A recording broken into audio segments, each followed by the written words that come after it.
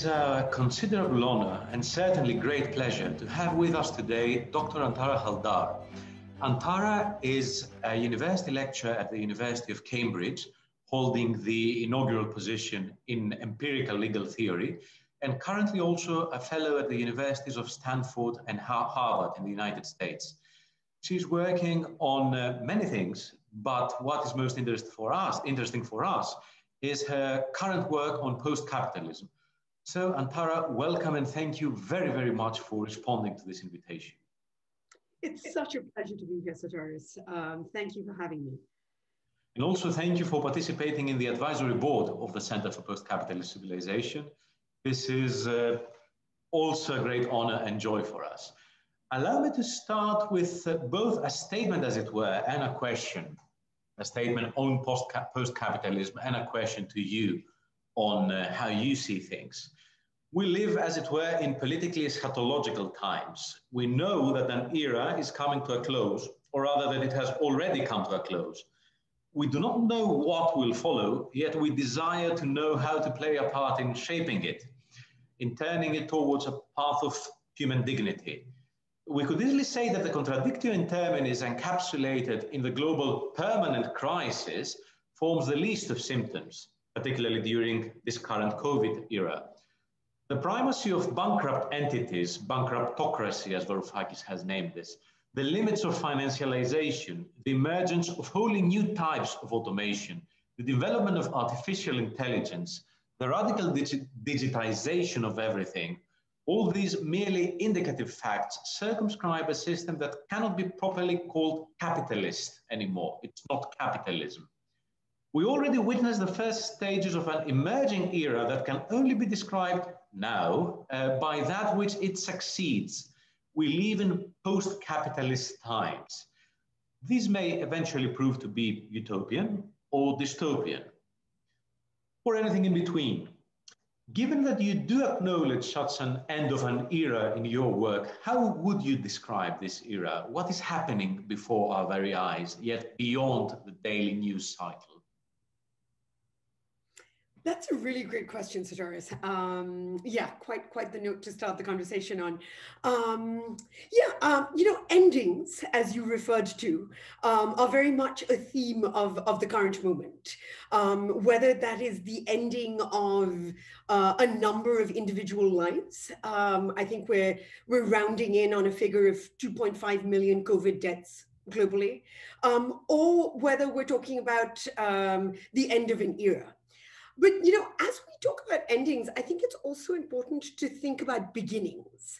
And in particular, I always find it really important to focus in on the fact and draw attention to the fact that the era of capitalism that we consider to be the only possible way of organizing our individual and sort of global societies has only been around for about 250 years.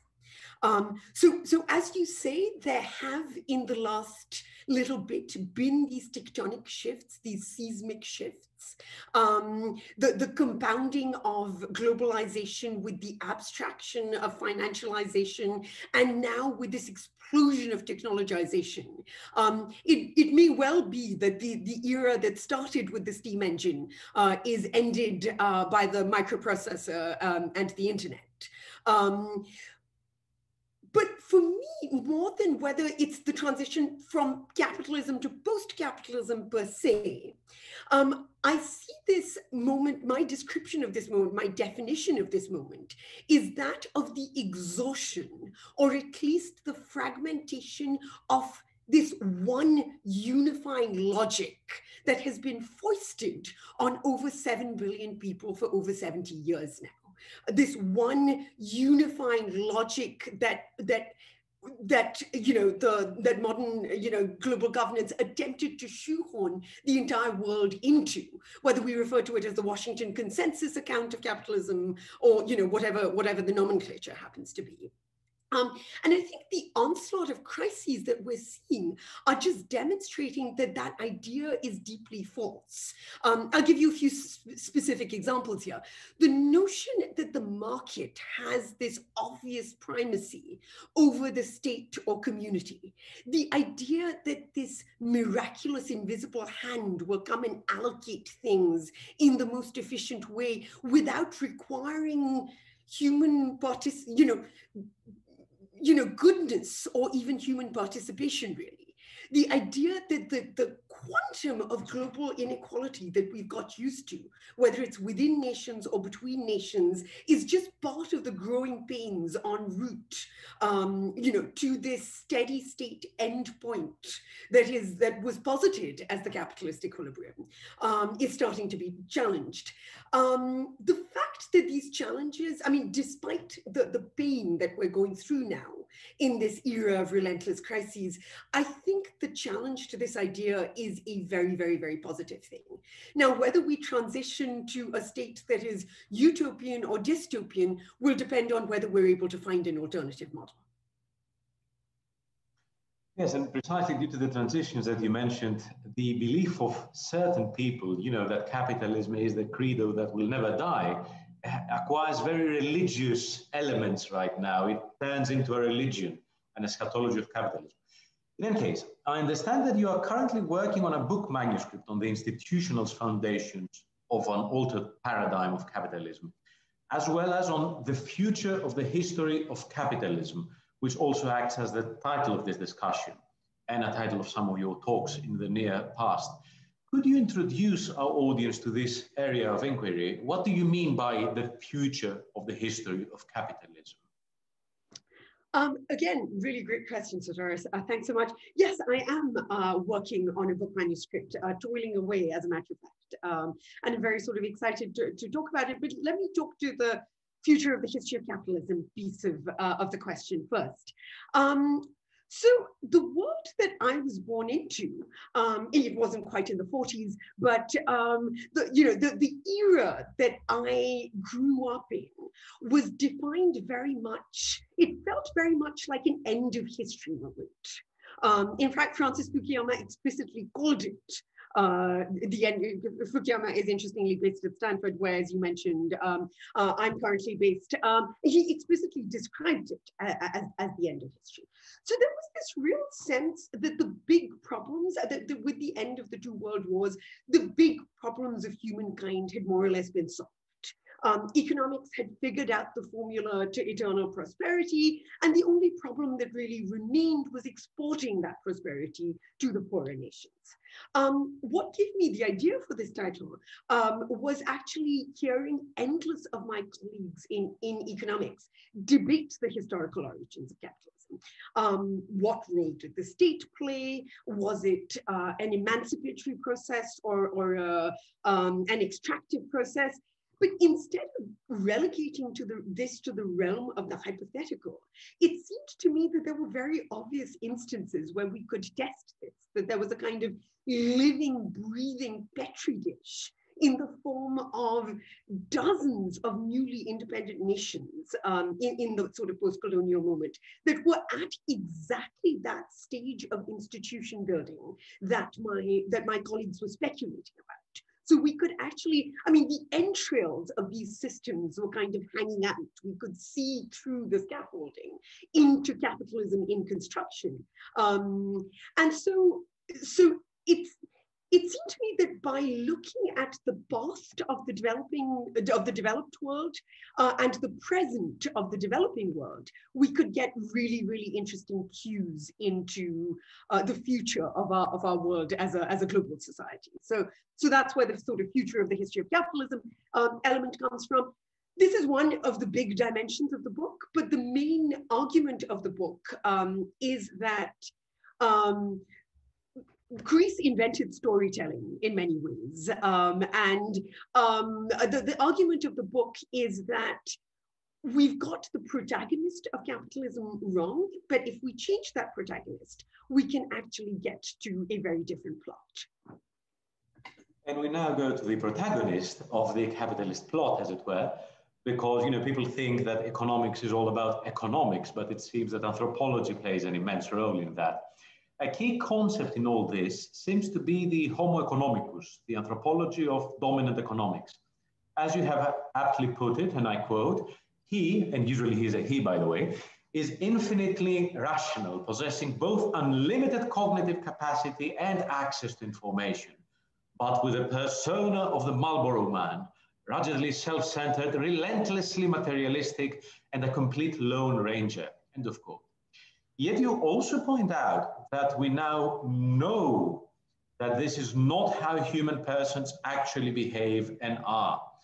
So if we are not homines economici, what are we according to the insights of behavioral economics? And please do explain to our audience what behavioral economics is as well. And how does the persistence of this old doctrine of the Homo economicus influence our world today? Yeah, absolutely.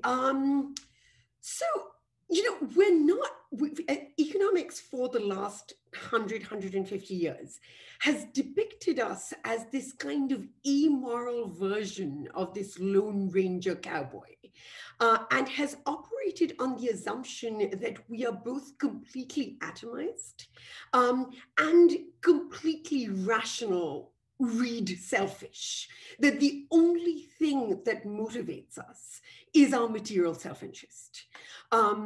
We know this from our experiential accounts of our own lives, but now the cognitive sciences and the psychological sciences very firmly confirm that this is not anything like an accurate portrayal of who we are. And we depart from this portrayal in two key ways. The first is that we're emotional, what psychologists refer to as the affective or emotional parts of ourselves are baked into us as much as the cognitive, rational, parts of ourselves. And the second thing is that, and we're realizing this during the lockdowns of the pandemic, we're intensely social beings. So the combination of emotion and our tendency to be social has profound results for and consequences for how we should structure our societies. Most of us are neither saints, nor are most of us irredeemably evil. Most of us, in fact, are shapeshifters. We go to the theater and we look around the room, and if a large majority of people are clapping or about to stand up to give the performance a standing ovation, we too are persuaded to stand up. So all of these character traits actually have really important evolutionary origins. For us to survive as a species, we needed to mimic each other. We needed to learn to, read each other's sort of emotional cues and act in ways that gave us strength as a group. We were able to, in fact, outwit incredible forces against our species by dint of clustering together. Economics completely ignores this. The behavioral revolution was the incorporation of some insights from psychology into economics. Psychology is a rich and flourishing field, despite certain sort of methodological crises that it's currently in the throes of.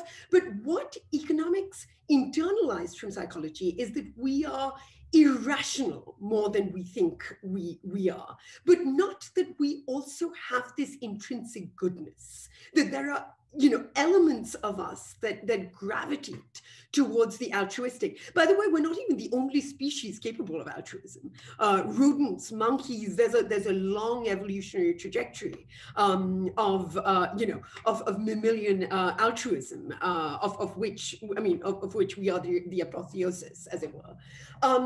The problem with the Homo economicus trope is that precisely because we are social and precisely because economics has acquired this kind of primacy in our societies, Homo economicus has become a kind of self-fulfilling prophecy.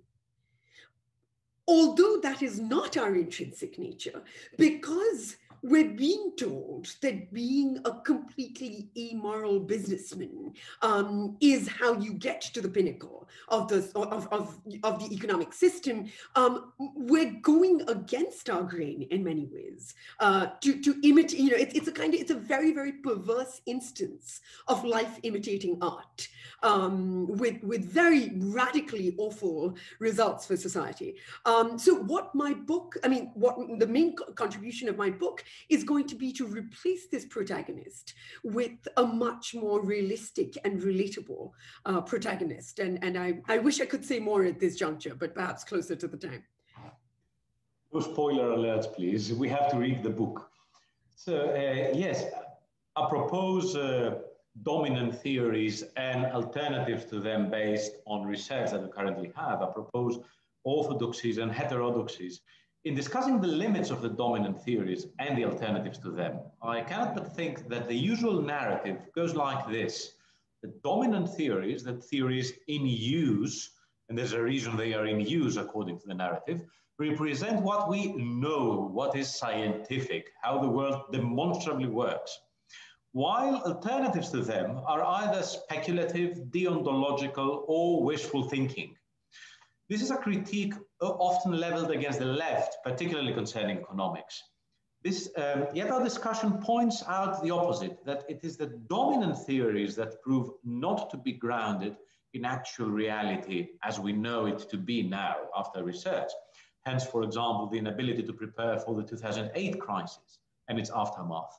But in their own rather dark wishful thinking, for example, as you mentioned, the performative shaping of the Homo economicus by teaching that this is how human beings are. Now, what are your thoughts on this disparity between theory, that is the theory that is currently put into practice globally and taught in most departments, and reality, the way that we witness the world actually operating? And why is the alternative more realistic than our current orthodoxy? Great question. So, Sotiris, aesthetically, I feel like I'm a theorist. Nothing is quite as satisfying as a nice, neat theory with sweeping explanatory power. But politically, I'm an empiricist through and through. And I really think that that empiricism is our asset in our building or in our attempt to build alternative paradigms. So when one constructs a theory, no theory can accommodate the entirety of the empirical data that it seeks to explain, right?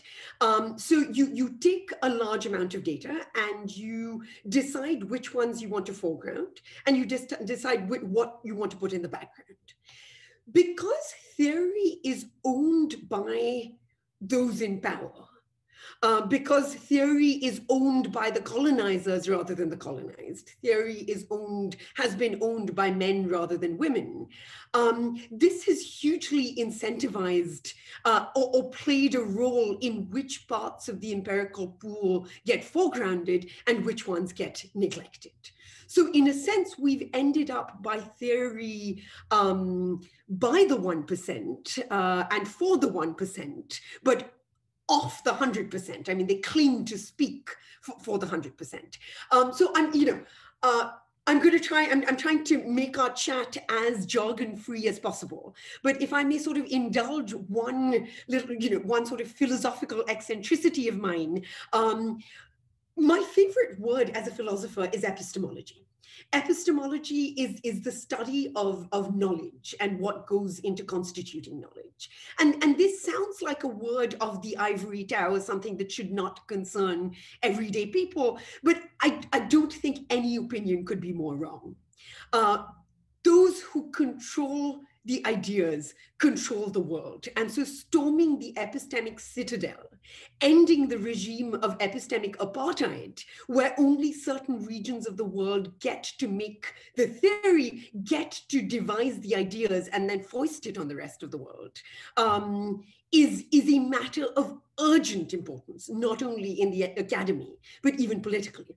So just to give you an example, I mean, most of the developing world, philosophical traditions outside of the West and such like have barely made it into the universal canon of scholarship that we have. We've had theories about women for hundreds of years, that women were too emotional or too weak to be able to vote or own property, or even be students, leave alone fellows of the institution that we have in common, Peterhouse. It was very, very, very recently that women were allowed into roles like this. And the COVID crisis and the incredible, rather inexplicable disparity between female-led nations and how much better they've done, just violently disproves these theories. So yes, I mean, theory is highly political, and epistemic justice and is as important, fighting to get our voices into the ivory tower is just as important as marching against austerity or joining the BLM march or joining the women's march. It's deeply political and critically important. Thank you very much. There's also, of course, other considerations that the West completely forgets. For example, once upon a time, Europe had 1/4 of the world population. Soon, very soon, it will have 4% or something like that. But Europe still acts and thinks as if she were the world dominator via colonialism, but also an important quantity as far as population is concerned. Whereas Europe in the very near future will be population province. Sorry for that, Edward. So now returning to your text, you have written somewhere that, and I quote again, economics, to return to economics, is even more ill-equipped to deal with looming seismic shifts on the horizon. By the way, this horizon takes on a new meaning now with the pandemic and its expected aftermath, and close the parenthesis, such as the accelerating effects of climate change, or how advances in artificial intelligence will affect workers. Given the greatly amplified role of professional economists at every level of policymaking, the extent to which economics is disconnected from reality is becoming even more alarming, end of quote. Here I would add that economists take on the role that high priests would take in other eras. Now the question is, how do you imagine this changing? In which way could this change? Into which direction? Well, one can dream, can't one? No, but I'm fairly devoted to not leaving this epistemic revolution, this revolution in economics to the realm of dreams. And I have a sort of two-point agenda for that, or a two-point strategy for that. The first is something that we already touched on in the context of your previous really excellent question, and that is bringing wider empirical diversity into economics. One of my great intellectual heroes in economics was Elinor Ostrom, who, as it happens, was also the first woman ever to win a Nobel Prize in economics. Story for another day. But what she did is that despite the fact that economics had for decades argued that only the market or the state can solve coordination problems and not communities, she created a database of hundreds of thousands of instances from around the world of communities solving problems that economics had said that were impossible. And in doing so, really made a dent in the consensus and opened up a huge, really fertile field of research and investigation. In my own research, so a lot of my early research was on the microfinance experiment, also a Nobel Peace Prize winning intervention. And what I was looking at there is that economists, again, for decades, had not been able to solve the problem of rural credit. It was just too expensive for the big banks to go into the villages of Bangladesh or Ecuador or regions like that and give out loans. Microfinance completely, an American educated Bangladeshi professor went back to Dhaka, and on the basis of his local knowledge of the region and the people there and what makes them tick, was able to solve a problem that theoretical economics had completely, and for close to a century, failed to solve. And he did this by giving women, of all people, these small loans without any credit contracts, without any collateral, and achieved higher repayment rates than most of the big banks around the world. The point here is that if we open our eyes to it, if we make our models open to the influence of the variety of institutional model, examples that we have at our disposal, we can really come up with a much wider range of viable institutional alternatives. The second in my two-point strategy is epistemic humility, or humility in general on the part of economics. We owe economics a debt of gratitude in bringing a degree of quantitative rigor to the social sciences that was absent. But economics needs to be clear about what it can and it cannot do. Economics can help us quantify the trade-offs between pollutants in the air and industry that will augment growth numbers. But economics cannot tell us what our value systems are and which of those two choices we should pick. So I think building things like philosophy and the humanities back into the discourse, giving them more policy prevalence is really, really important. And I think between these two things, the chance for the revolution in economics is a real one. Interestingly, most of the biggest breakthroughs in economics in recent times, most of the things that have won the big prizes, that have captured our imaginations, that have led to New York Times bestsellers, have been borrowed from other fields. Thank you very much. It's also very refreshing to hear from an economist a call to bring back to life the humanities, and particularly philosophy and its deep wells like epistemology, etc., in the academy. Although, of course, we now come to fully understand that the certainty that was longed after epistemologically in other eras is not there to be found. There is this book by Robert Pasnow, After Certainty, a recent one, which illumines that quite clearly. So let me continue. If I may add just one quick point, Sotiris. Interestingly, with economics with the humanities disciplines and philosophy posits itself as a science and is quite bullying towards certainly its neighboring social sciences and the humanities disciplines. But at the same time, it will not take seriously the lessons coming out of the cognitive sciences and neuroscience on what we know about human nature. So it hasn't, so it's very strategically scientific at times. So it uses its methodology to bully the more qualitative disciplines, but doesn't really show the same fidelity to updating its own systems in the light of in the light of evidence coming out of the pure sciences.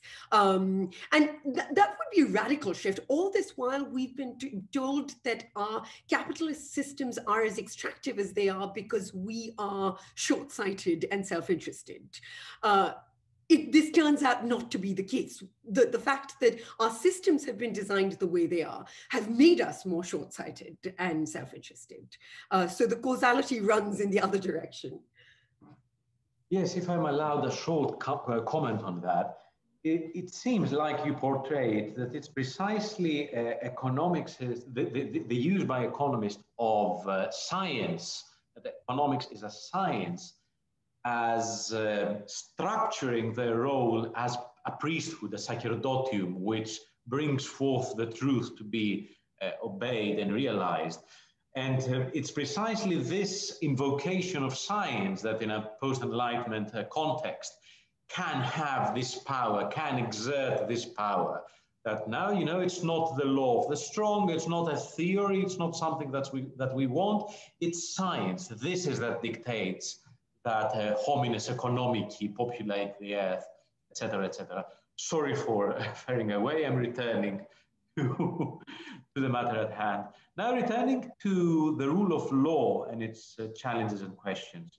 You have noted elsewhere the difficulties of trying to establish rule of law regimes in post-colonial countries or transition economies, with a joke here, of course, being on the rule of law regimes rather than on the post-colonial countries and transition economies. While you have noted that, it currently seems to be that the rule of law is being increasingly tested in quite a few of the Western countries as well, as the acronym has it, the Western, educated, industrialized, rich, and democratic countries, weird countries. How do you see the future of the rule of law in those countries as well, the weird ones? So my point about the rule of law has always been that we see the formal part of the structure. You know, we see the cogs in the wheel of the judicial machinery, but lubricating those wheels, making them turn, are these informal elements? Is trust, is commitment to to cultural participation, is faith and belief in the participants of the practice, in what we're doing. For a long time, the rule of law discourse posited, drew a bright line between the developed world and the developing world, much as Europe in many ways drew a line between certain parts of Europe and the pigs nations, attributing to the, kind of making the argument that, this was a kind of God-given property that certain regions of the world had. And if the others could only catch up, their economic and other woes would disappear. This is entirely and blatantly untrue, as we're seeing as these problems come home to roost in parts of the advanced industrial West and all around the world, really. The analogy here is, you fall in love, you go to a courthouse. I'm not endorsing heteronormativity here. I'm just pushing and using it as an analogy. You fall in love, you go to the courthouse, you get a sheet of paper that tells you you're now married. The job is not done at that point.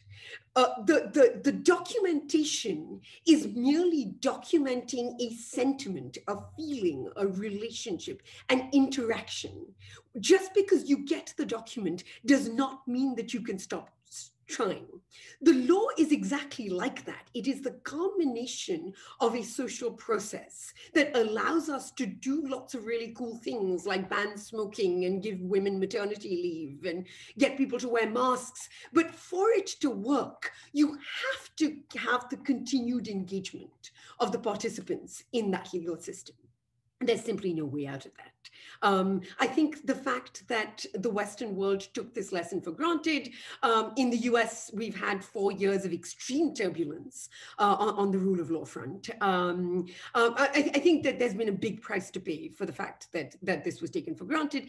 And again, going back to a previous point, if the epistemic lessons from other regions of the world had been taken more seriously, I think the entire world would have been better tipped off on how to deal with various kinds of contagion, whether that's viruses or despots.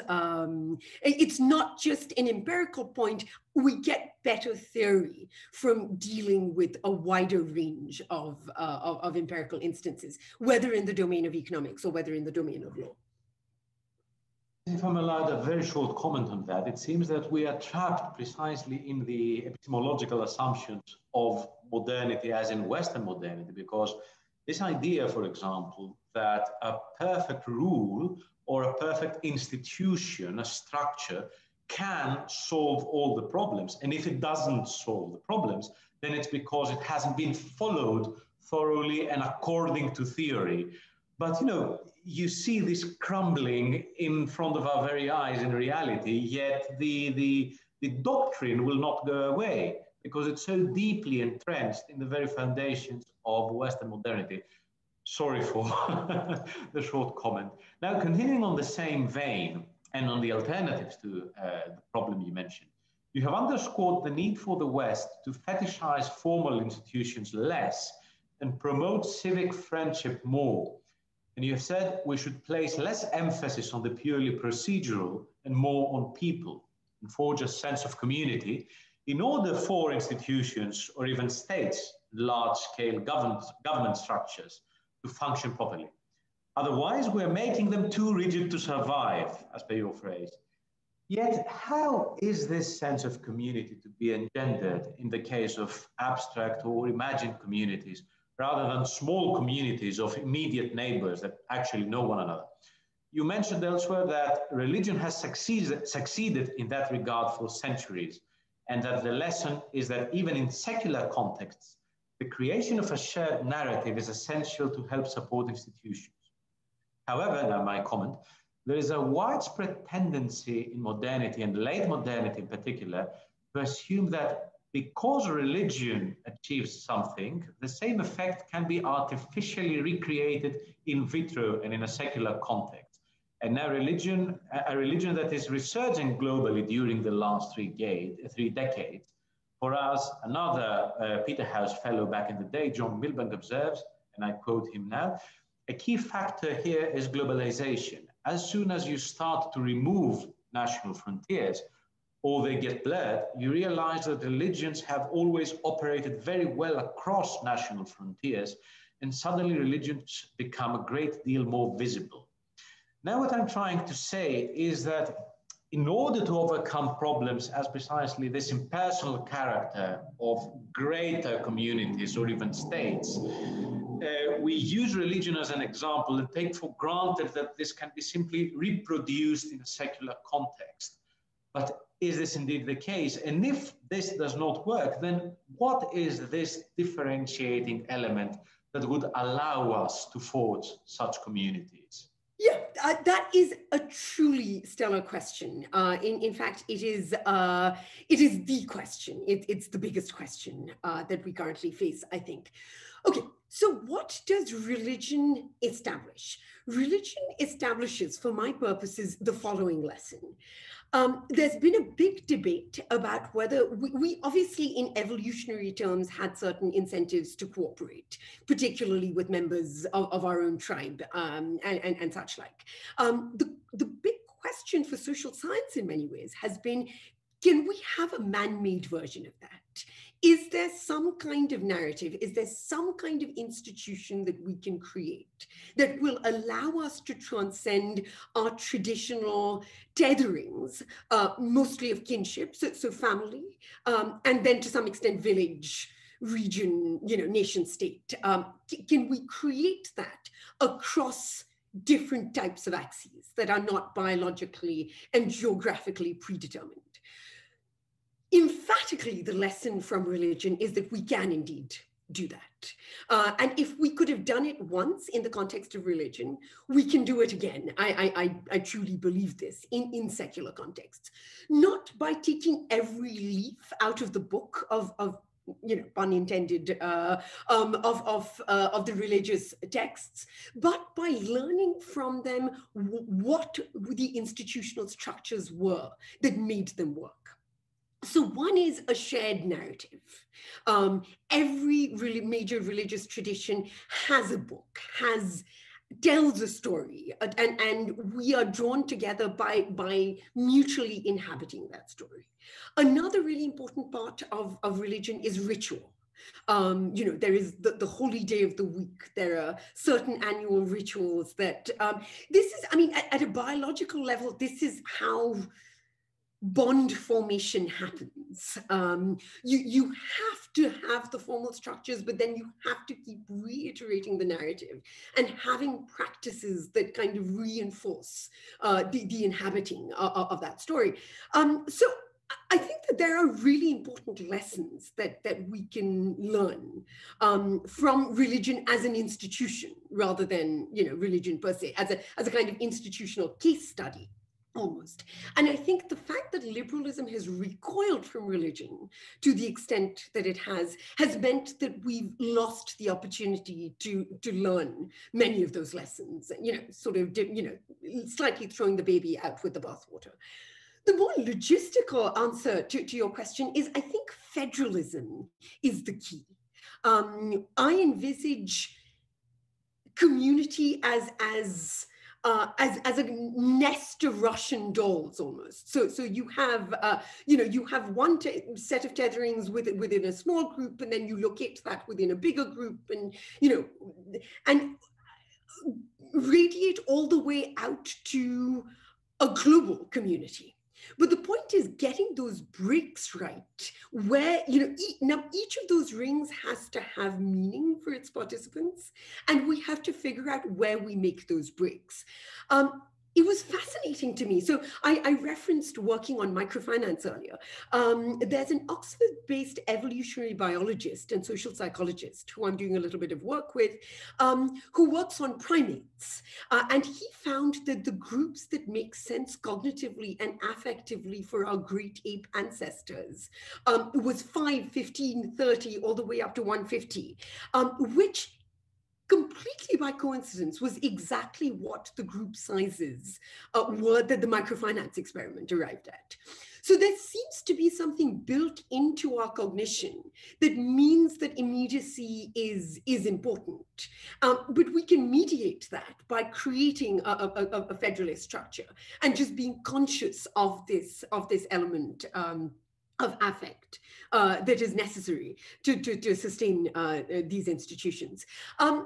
This is actually a good occasion for me to give a shout out to Yanis. I really, really appreciate that despite finding himself on the Greek side of the Eurozone crisis, that he's never given up on the Euro itself as an experiment. He's always drawn attention to the fact that the problems are with this iteration of the Euro.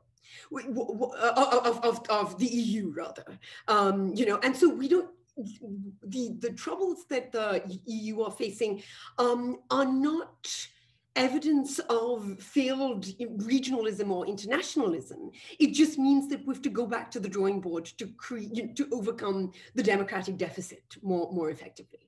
But I really do think that by building affective allegiance into our thinking on institutions and being imaginative about how we structure federalism, we can, we can achieve really great things. And those narratives, I think, can be based on a whole range of different affiliations and things that we care about. I personally am much more defined by my love for the films of Federico Fellini than I am by my religion or nationality or even gender, in a deep sense. And in the global cities around the world, in New York and London and Berlin, in university campuses all around the world, there are communities being forged anew. As you know from having been at Cambridge, one is much more defined at Cambridge by the college one happens to be at in many ways than which country one's come to Cambridge from. So I remain optimistic about our capacity to build institutions, but they have to be built to have meaning for their participants.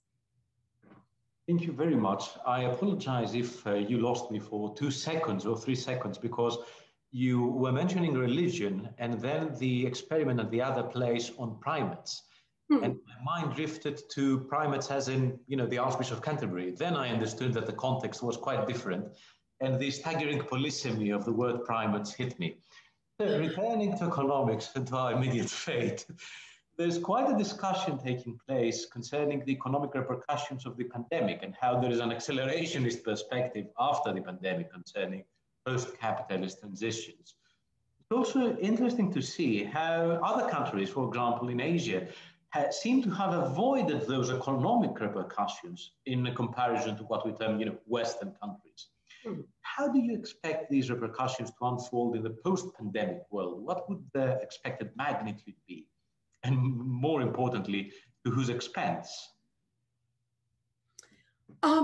Yeah, again, really, really excellent question. So I think what the pandemic has revealed, the biggest lesson for me is that economists in university departments or economists around the table in policy settings talk about the economy as though it's something that's separate from society. But what we've seen in the context of the pandemic is that for the economy to function, it rests on a whole lot of pre-existing conditions. It requires a modicum of, it requires that the region be reasonably plague and war-free.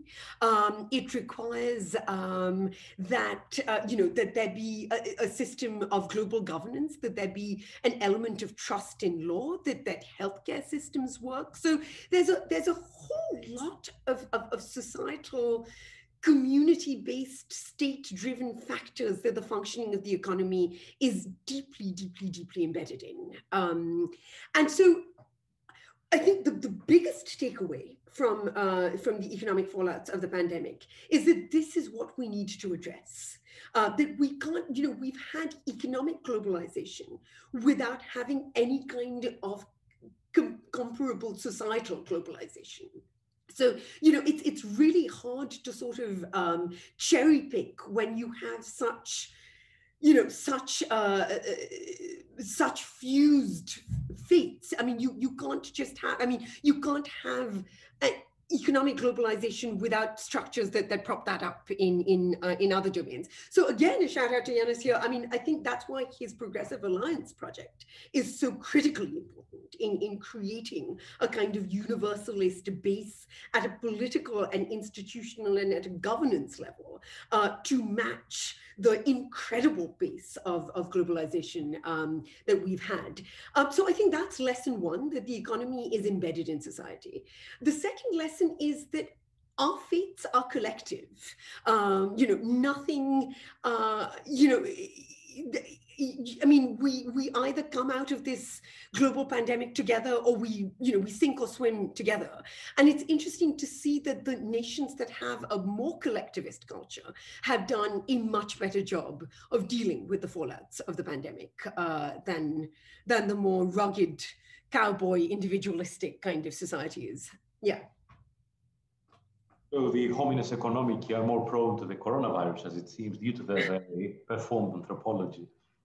We're now reaching gradually the end of our very fulfilling discussion. From the future of the history of capitalism to the history of the future of capitalism, let us briefly imagine the best case scenario and the worst case scenario, the utopia and the dystopia, after the transitory period that we are currently living in. In the former case, how would an altered paradigm of capitalism look like, including the transition to it? And in the latter case, what gloomy fate and doom awaits us? That is a big question. So bad news first or good news? Bad news, so that we will end on a positive note. I think so. I think that makes a lot of sense. The worst case scenario, Sotiris, is very bad. We're acutely aware of this now. We've been living in 12 to 15 years of ongoing political, economic, social, natural crises that are careening wildly out of control.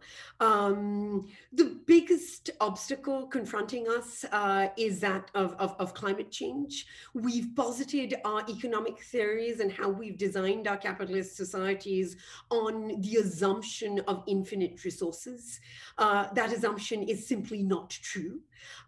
If we carry on as we are, it is overwhelmingly likely that we will exhaust those planetary resources. There is some at the margins chances that technology will overtake, the pace of technological change will overtake the rate of depletion. I'm highly, highly skeptical about that, because economics, ironically, starts with scarcity. The reason one has economics is because there's scarcity, but it's not built into the macro level models. So that, to use an economistic term, the planet is the binding constraint. But the more and more these kinds of constraints push up against us, the more there are wildfires, fires and floods and mass migrations and, ruling despots and so on, the more we're likely to turn against each other. So we might even our destruction of each other might be quicker than our destruction of the planet. In either scenario, it's a race to the bottom. Another very not unlikely scenario is if we continue to incentivize and make all our decisions purely on an economistic basis. We may end up creating creatures. I mean, we may end up genuinely in a matrix-like scenario where we're as slaves as a species to a kind of AI cyborg super race. But the point here is that it's our planet, our species, our civilization, our moment. It would be idiotic to sit back and fiddle like Nero while Rome burns. The immediacy of the call to action could not be more urgent, and we need to respond to it now. We can't waste this crisis. We simply can't afford to. All of that said, I think that there is room for optimism. I think that there is actually, a chance of turning this around. And I think it's actually, the basis for this already exists, and the tweaks that we need to make at the academic level, at the intellectual level, at the policy level, but also in the minds of our 7.8 billion people. They're fairly simple steps. I would want to see economics as a discipline and economies that recognize human nature for what it is, for its goodness in addition to its selfishness, and that is committed explicitly to another concept that comes out of Greece, the Aristotelian notion of human flourishing. That really needs to be the end. All of the rest of what we do needs to be a means to that very end.